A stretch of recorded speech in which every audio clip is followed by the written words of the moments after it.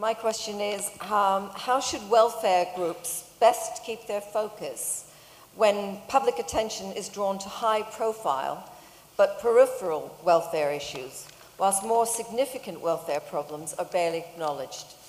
Well, that's a fairly lengthy but involved question. Paul? Yeah, I thought it was a cracking question, I've got to say. So thank you for the opportunity, because within racing, it's probably one of our great frustrations, actually, that...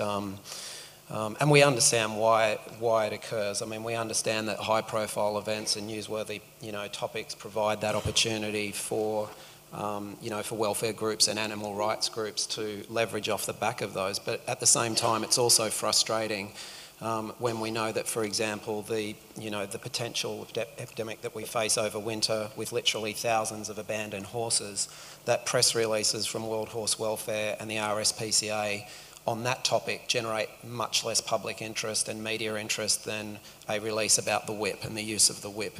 And that's not me or British Horse Racing being precious about the whip. It's just simply a reflection that sometimes they're out of kilter in terms of the actual issue that exists.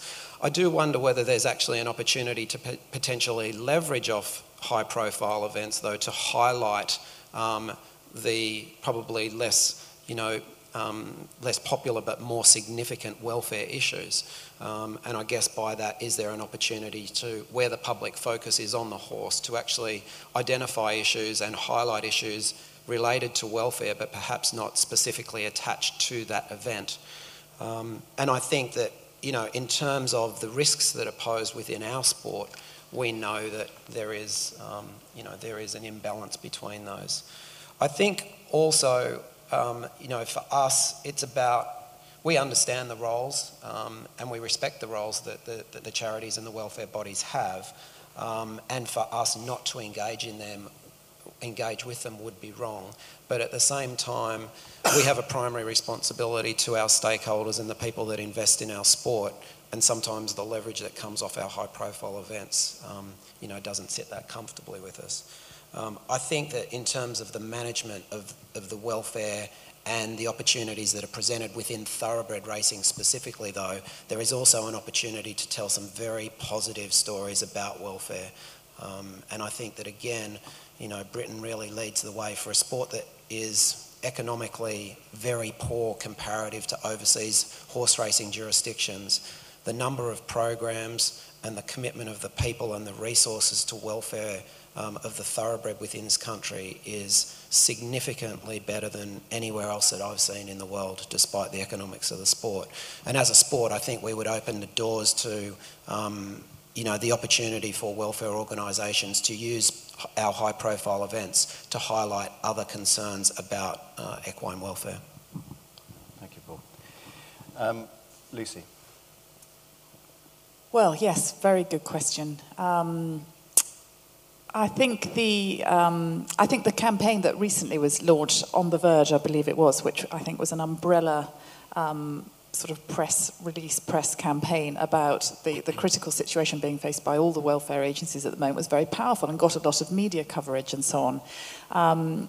I hope that is useful in helping translate that coverage and awareness into action in Parliament where it's needed to improve matters, to assist welfare agencies doing what they need to try to do, to try and control the overbreeding that we have and the horses in desperate straits that we have.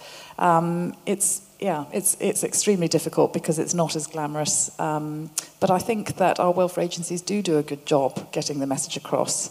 And it's for all of us within the horse world as well to sort of connect it through to the competition world, all horse lovers and beyond.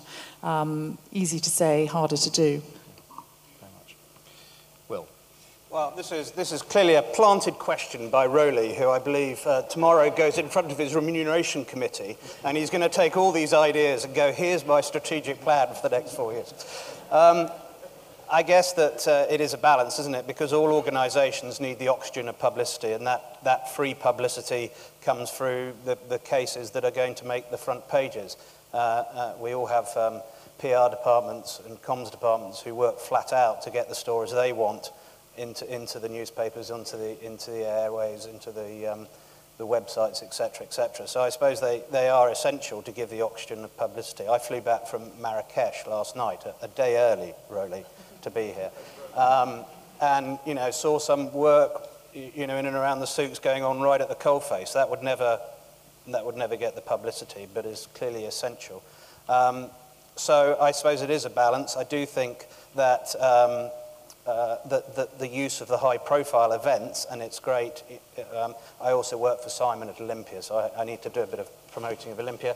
They have a partner charity each year, as does badminton, as does I'm sure numerous other high-end competitions, and I think that those partnerships are really where the story can get out. And let's face it, some of these films that you see that come out from World Horse Welfare, RSPCA, such great organisations, they touch the heartstrings of people in this country, and they can, if you can get those films in front of people, they will promote the excellent work that goes on. But we shouldn't forget, the high-profile cases are pure oxygen. Thank you, Will. And to round off the last question. Well, in a way, we've been seduced in this question panel because we spent a fifth of our time on a question on the Grand National, which is discussing 40 of the best looked after horses in the country, who, if they injure themselves, will be attended immediately by the finest vets. And we've spent not perhaps as much time on something like 16,000 horses which are standing out there in fields at the moment, who the welfare bodies recognise are at serious risk this winter. And they're standing out there without any veterinary care. They may have a bit of grass at the moment, but they won't have anything later. They're full of worms and they'll get no help. And what's more, none of the rescue organisations have any room to take them. So what's to happen to them? We're all of us guilty of it. We see a picture, as you say, that tugs our heartstrings, and we concentrate on that.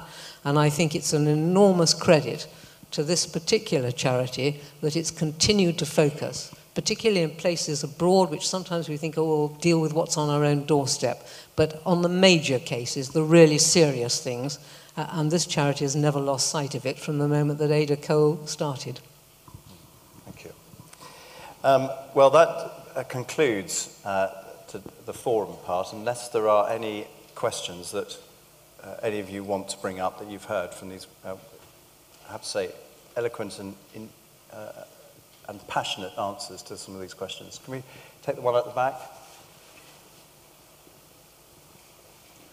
Simon, thank you. Andrew Finding, the British Equestrian Federation. Yeah, there you are.